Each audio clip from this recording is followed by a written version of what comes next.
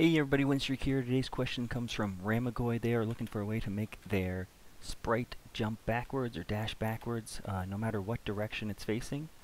So I drew up something real quick, and without further ado, we'll hop into the code. We just have one sprite here.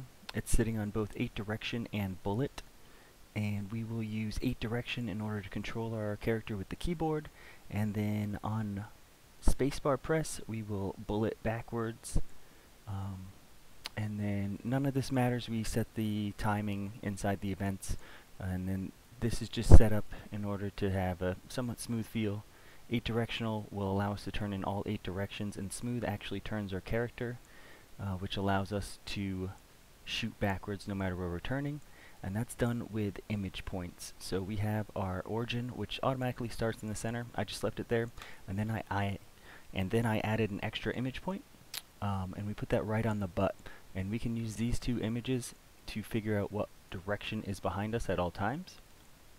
So the code is just one line. On space, we're going to disable our 8 directional momentarily, essentially for 0.3 seconds.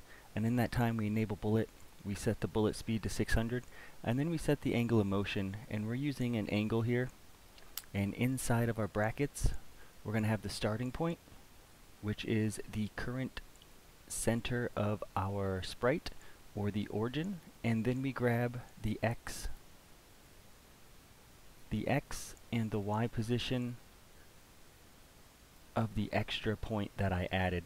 So essentially, looking back at our sprite here, we take this point that was right here, and then we find the angle to this point that's right here.